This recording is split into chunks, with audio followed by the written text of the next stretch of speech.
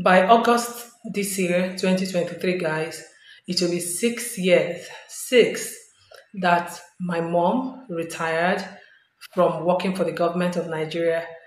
And no, her pensions, gratuity, whatever it is that was saved up, in her retirement savings account has not been worked on. She has not been paid a dime.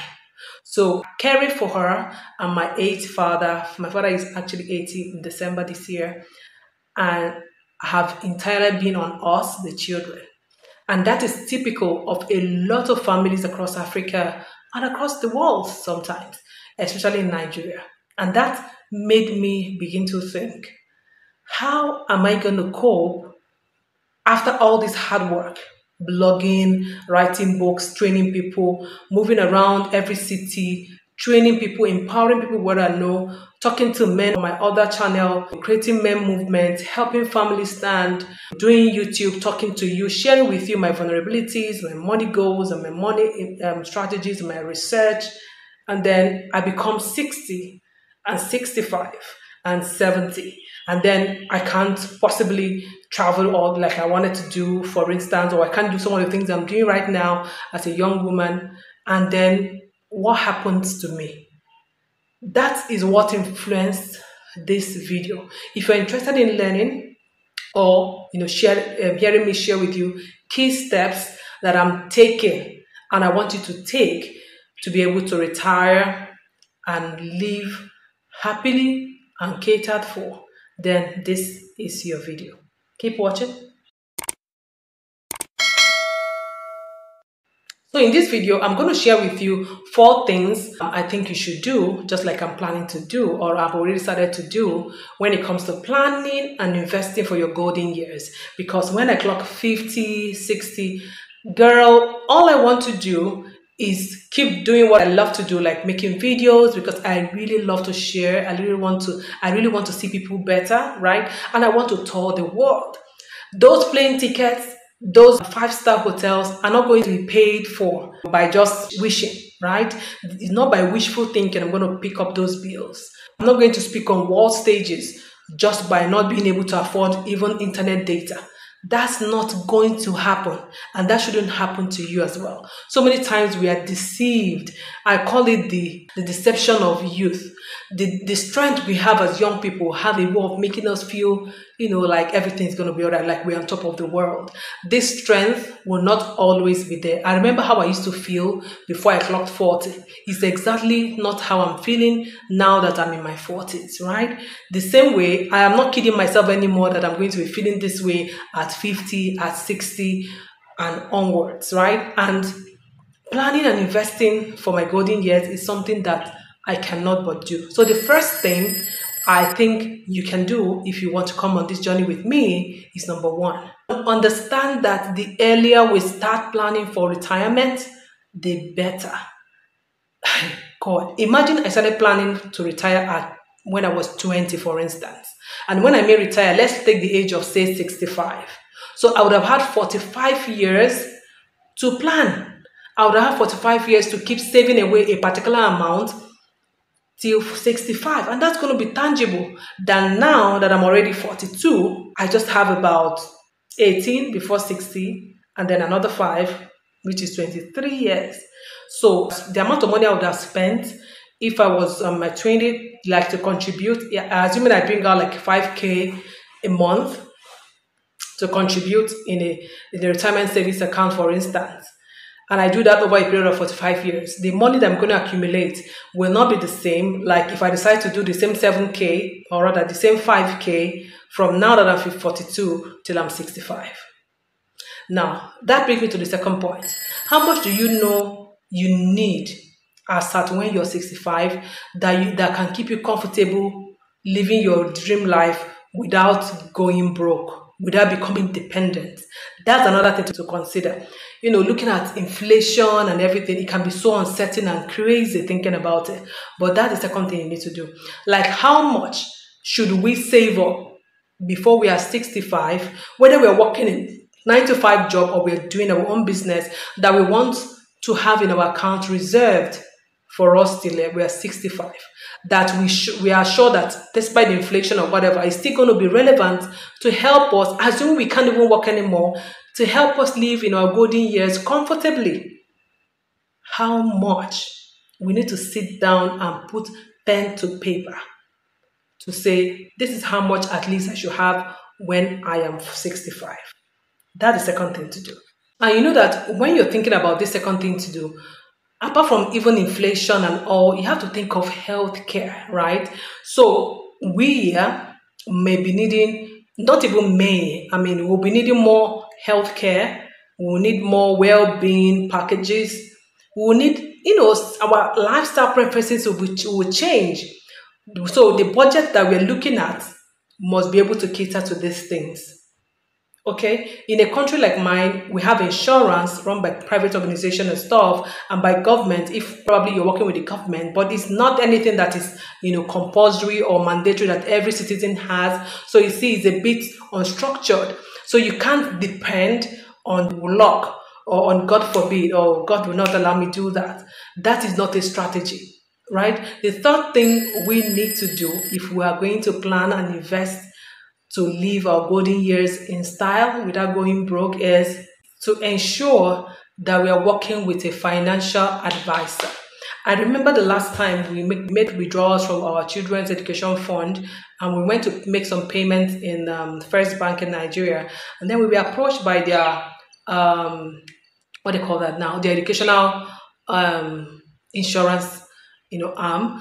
And well, their rate looks almost the same with the company that we're already working with, but it struck me that okay, there are quite a number of financial advisors. We are not lacking financial advice, so it's just for us to open up, ask the right questions, go to the right people, and get the information we need. So for retirement savings in Nigeria, we have what we call the retirement savings account. I actually used to work in the pension between 2008 and 2009, just like a year as a data officer, and then eventually as a risk management officer, the first actually of that company. So I understand a bit of how this works. And I also know there's a program also for people who may not be in the contributory scheme. The contributory scheme is where 7.5% is deducted from your salary every month to contribute to your account. Then your employer also adds 7.5, making it 15%. I know that is a standard, and that is a must for organizations in Nigeria who at least have employed up to 5 people. Those 5 people must have pension covered, and some other things like health and stuff. But I know there is also a program for those who just want to do, like individuals who just want to run their account by themselves. They might not be working in any government or private organization. There's something they call it, I'm trying to remember, just something that says, you intentionally want to save for your retirement. This is a good time to find about that. I actually are reading up about it. If you want that video, let me know. I'm going to do a whole video talking about how the Nigerian retirement savings account works and some other investment packages somebody can take advantage of in retirement, but that's outside the scope of this video. But let me know if you want that video in the comments and I will make it. And that's because I am in Nigeria, so I can only talk for the one I know. I know for those who are in the US, you have the 401 form, right? You also have the IRA, of course, and all of those. Please go find out, make sure you know about this, and make sure you take advantage of them early. I wish I knew I started at 20, like I told you. I wouldn't have been in so much of a rush. Like right now, I'm like, I need to do this really fast. There's so much I think I just need to do really fast, and the anxiety is not healthy. So I just have to learn to manage myself to say, okay, what was I thinking all this year? Especially in my 30s, in fact, what was I thinking all in my 30s and I didn't think about it? I know a couple of times when I was working in pension, we are made to buy shares and stuff. But I kept saying, I know I'm not going to be here for a long time. I don't want to climb the ladder of financial industry. I wanted media. So I left. And I always had it in the back of my mind, like, I'm going to set up I'm still trying to remember that name. The retirement savings account where you do it on your own, no employer contributing for you. You're just putting out a certain amount of money every month on your own till you're retired. And I never got to do it. It's crazy, guys. So what I'm saying is look for a financial advisor and arm yourself with the right information and act, really. I have also done some investments that I ended up not reinvesting in them, which is also not a good financial plan. So whatever that it is that we do, we're talking retirement now, make sure we begin to get money aside for those golden years so that they don't become rainy days or emergency days and all of that. There's also a research I'm doing about the different kinds of accounts that we actually need to keep, to help us, save. I use my piggyvest account. I'm such a piggyvest ambassador, if you ask me, and it is such a lifesaver. But I think we can go and do much more. Most of you also followed me to sign up in that app. You can save log, you can have money that you can withdraw without any interest. You can have your money saved and you only can withdraw it at a particular time of the year or different times of the year. You can buy dollars. You can convert and save your money in dollars, other currency. You can also invest in real actual businesses like farms, rice farms, motorcycle businesses, all kinds of various things. It's such an amazing app. It has saved us. You don't want to know. I've talked about it in another video. So whatever it is, those kind of apps can also be used to save out money for our RSA, our retirement savings account. But beyond that, we need to have diversified portfolios. That's what I'm saying. And only a financial advisor can actually give you the heads up on the best thing and the best way to go, right? And guys, the fourth thing, which is the final for this point, that we must do if you're going to retire, living a good lifestyle, all that, is that we must begin to manage our debts right now and our estate accounts. Now, whatever you're doing, if you're owing people, you're owing organizations, institutions, individuals, you can't really lift your head above water. You can't really say for sure that this is how much I have. Because if you have, let's say, $10,000 somewhere and you're owing people over $7,000, you don't own $10,000, right? And that brings me to the fact that, first of all, in being able to overcome debt, which is another topic I'm going to do on its own, you must be able to be realistic about managing the debt that you owe, whether they're from credit cards, whether they're from business loans, they're from family loans, whatever it is, you make sure you start paying them off really fast so that you don't want to get into retirement and you have debt to pay. I have seen a lot of people who even die with the debt, and then the debt is transferred to their family members and their children are burdened with them.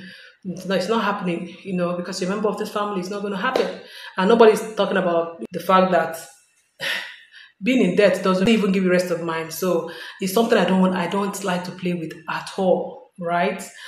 I've never taken a loan from bank in my life. I mean, it's not even easy to get, right? So debt management is key so that you are realistic about what your money goals are, what you're saving, and what you actually own. I think these are the 4 major steps to starting to think comprehensively about retiring early, not early, but retiring well, planning and investing for your future so that old age doesn't meet you anyhow. There's something I discovered, this thing I call the deception of youth. I still feel like the way I almost used to feel when I was 21, 19. And until you arrive at 60, you might not discover that there's certain things that are open to you. I remember years back, there's certain empowerment program that are made for youths, and some of them always have the cutoff age of 35. I remember a particular program I kept applying for, which was a Mandela Fellowship. I remember the year I applied, 2 years before I had applied twice. I wasn't taking. The third year I was to apply. It was when it dawned on me that I clocked 35 that year, and I felt my chances were really low. So when they didn't take me, I remember the next year I was really angry because I was 35. In my mind I was like, they should get out. They should get after I don't meet the criteria anymore, And it don't dawn on me that, wait, that's the, like the age limit for youth. So I'm no longer like a typical youth. I'm not between the 18 and 35 bracket. That's the same way poverty will come on people, and then they realize that, oh my God, what have I done with my youth? That can be us, that can be you, that can be myself. So with this brief overview, I think that I have been able to put it in your mind that it's time to think retirement, no matter how old you are listening to me. Even if you're already 65, it doesn't matter. Then what matters is you are beginning the journey to becoming not a dependent, or taking the the control of your finance. And that's if you're still earning a little bit, or you have a skill. Even if the skill is to make people laugh, even if the skill is to do voiceovers, things that don't have to stress you physically, there are opportunities everywhere. And that's why I share a lot of opportunities here on the channel. There's so many things you can do as long as you are alive. You can always start a new career anytime. Retirement planning is so key. And until you come your way again, let me know what else you want me to talk about so we can delve into this topic fully. I have a lot of experience in managing my parents' pension and all that, and what I'm doing currently to get there. All right. So until I come your way again, don't forget to go back to think about how to start and why you should start now, because the earlier you start, the less money you invest, you put away every month. But the older you are, you have to put much more money to meet your money goal.